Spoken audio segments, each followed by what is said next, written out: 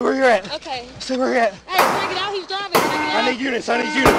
Hey. Hush. Hey, can I jump out? Get out. Get out. Get out. Put your left hand up. This was the 80s. The Rayful Edmond crew, or as Antonio Jones called it, the RE crew, was one of the strongest crews in the city.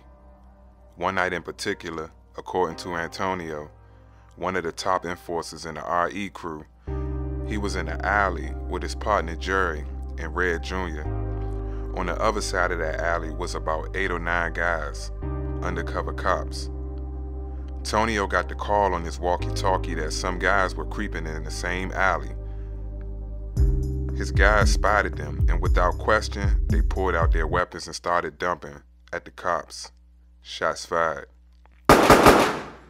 No one was hit, but the cops were upset, and according to Antonio, 2 days later, those DC cops got word that it was him and his partner Jerry that shot at them. A contract was out. The cops spread the word to shoot them on sight if they were to run into the 2 enforcers in the RE crew. Rayful Edmond had reached within the police department. Lieutenant Mitchell delivered the news to Ray. Ray called Antonio and Jerry to meet on M Street. 30-something years later, here's the location where it all happened.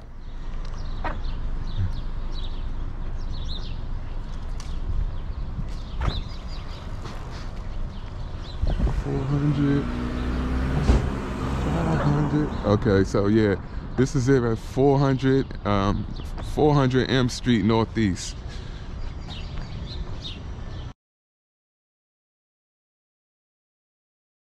So apparently, one of Ray's grandmother lived on this street right here.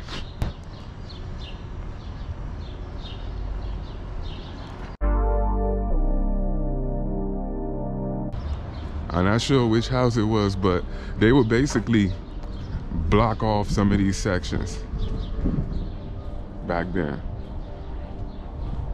They would barricade them so the feds couldn't drive through here.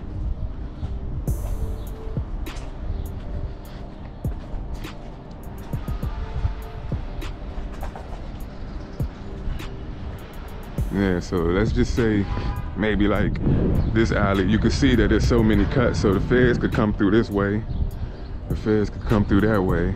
They would block off like this section and that section or something, and maybe even that section too. People might have to walk around it.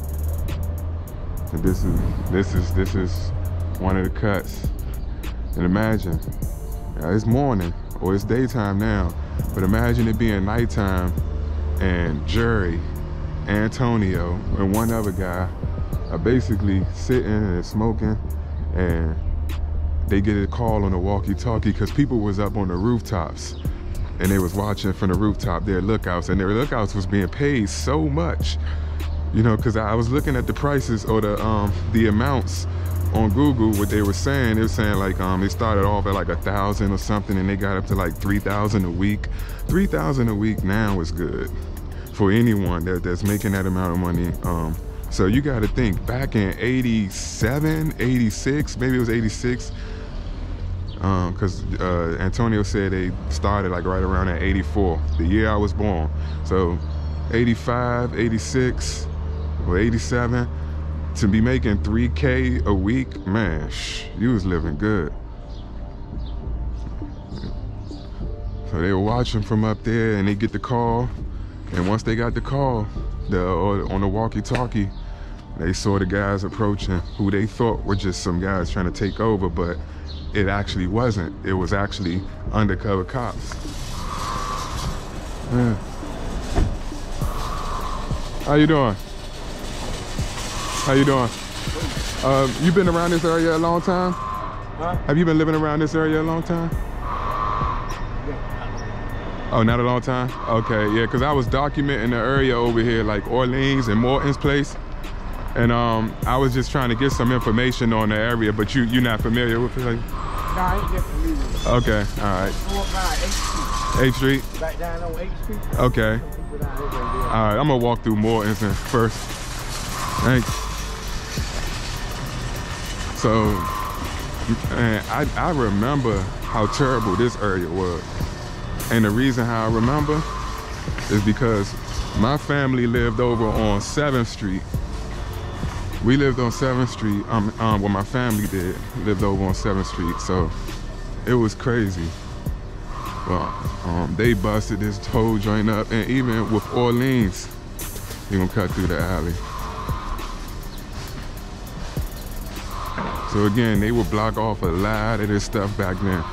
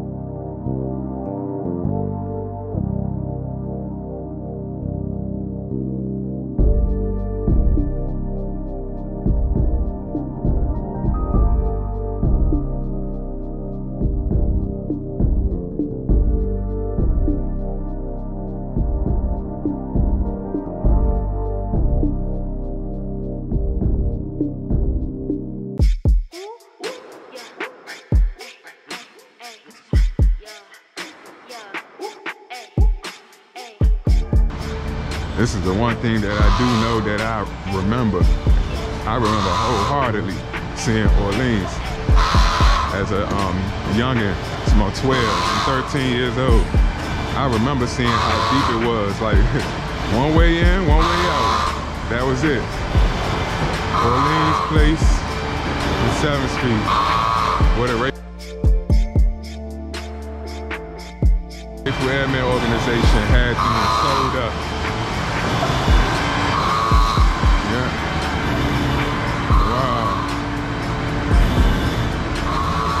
More in place.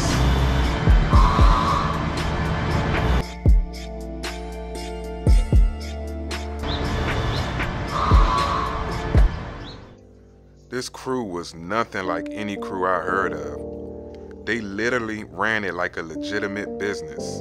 The enforcers went to the gun range to work on target practice very often. This was well thought out and well put together. Ray would give Antonio a list of people that haven't paid what they owed. Tonio and Jerry wasn't no joke. They always collected. Ray was getting money on 5th and L Street Northeast and 5th and K Street Northeast. When you think of a top enforcer of a drug crew, you think about someone who handles any problems that threaten the whole organization. But Antonio Jones was more than that to Rayful. He actually helped them set up shop like real businesses. What I mean is, he studied the streets, the traffic, the potential hazards, escape routes, talked to neighbors about areas in the community that would be off limits to drug sales to keep them happy, as well as give the kids a section of the strip free of drug dealing. So they utilized alleys. They worked with the community instead of against the community. Tonio said he used women workers sometimes at night on the strip to make sales and had them dress up like guys just in case if they served an undercover cop, he would have a hard time identifying them later when they go back to dressing normal. They used trash cans and old refrigerators and other items to block the alleyway for protection, preventing the cops from driving their cars through the alley. The cops would send the trash trucks to clean the alleys, but the RE crew would just do it again and again, and it worked for at least a couple of years, which is a long time in street time. Everything happened so fast in the streets. They also had surveillance on the rooftop watching all movements. They had walkie-talkies to relay info. Everything was ran tight, and this is how they beat the cops for so long. These are Antonio's words right here. Ray told me to go for it. He told me I had total control over everything and everybody. The first thing I did was move the whole operation up to the back alleys of Orleans and Morton Place Northeast. We dug in like I was taught by the old heads back in the day. I set up teams to watch the whole neighborhood and put a few people down on 5th and L Street too. The teams brought customers to the block from all over until they knew where we were 24/7. I eliminated all the dead weight. I fired most of the old dudes they had working for them because they were the ones stealing. Some of them got mad and were selling a lot of death behind my back. After I shot a few of them and put the knife in a few more, I guess they got the point. This guy Antonio Jones and Jerry Millington were no joke. These guys were the real deal. They were going to collect money everywhere, so they was not to be played with.